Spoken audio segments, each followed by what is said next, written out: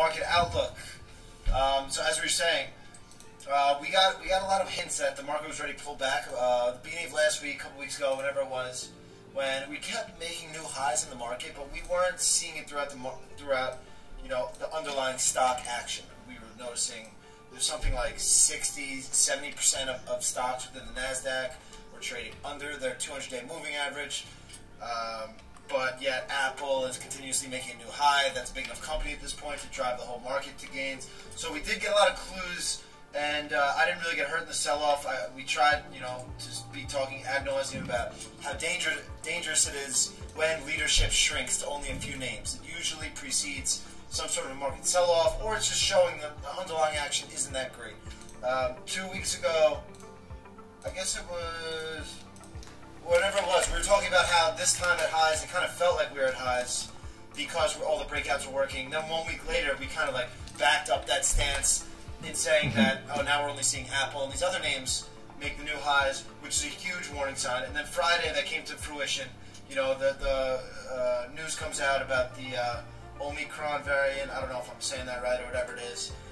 But, the stocks were telling us way before that news hit the tape that there were problems under the hood, and that was just a little excuse for stocks to sell off and puke on a little Thanksgiving Friday when no one's paying attention. It was actually the worst Thanksgiving Friday in history. Did you know that, Ben?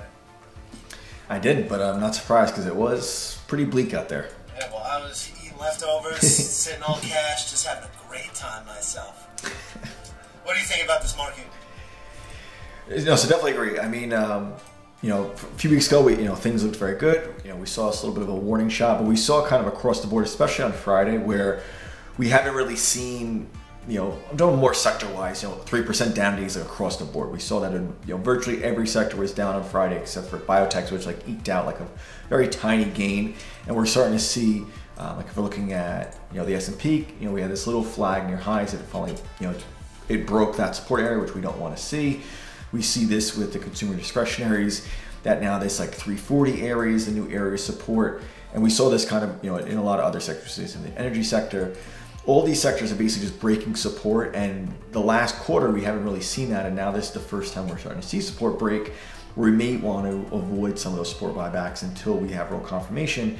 And just, looking back even at like just the overall market, we've had a couple periods, even kind of September, October, we had like kind of that month of just kind of choppy trading as we kind of pulled in for that last leg. That was kind of just a month of difficult trading. We saw that in March, we had about a month where it was a little wishy-washy, and then going back to last September and November, that kind of quarter that we had a few little corrections that most kind of forget about. But my point is that we're getting these like very small pockets of just difficult trading.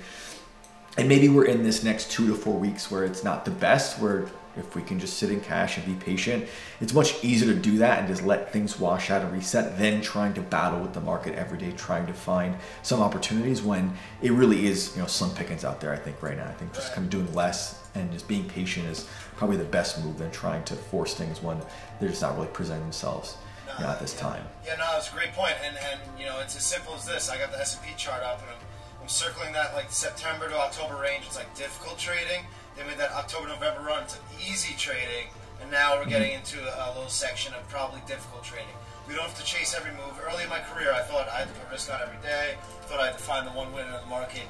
I have completely backed away from that, wholeheartedly, just to wait for the easy times. And I've seen, it do wonders for my account, just not, and my mental capital, just not trying to be involved. Like I felt no reason to trade today. I was seeing nothing out there. We're gapping up 1%.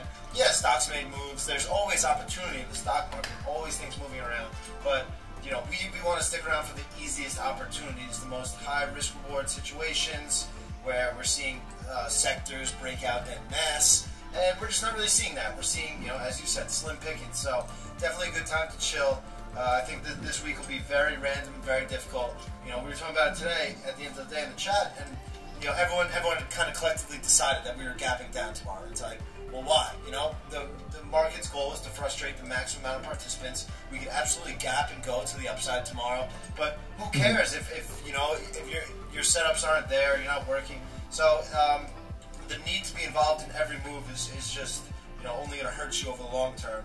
So definitely glad you brought up that point about easy trading, tough trading, because this If you look at the last 5 days in the S&P, make a new high, pull back, then we do a little pivot, then we had a little green day, then we sell off, then we rally today. That's difficult trading. That's just very difficult trading. There's no way around that.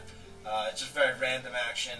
Now, I wouldn't be surprised to see us become, more of a range-bound market between this, SPY 450-ish, 455-ish, and those highs we just made, 470. If we just flagged out here for the next few weeks, that would be healthy action.